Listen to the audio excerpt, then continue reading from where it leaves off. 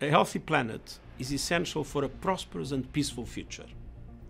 We all have a role to play in protecting our only home.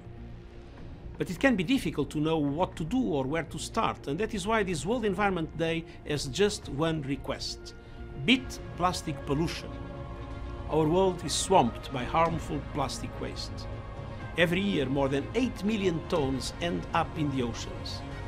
Microplastics in the seas now outnumber stars in our galaxy. From remote islands to the Arctic, nowhere is untouched.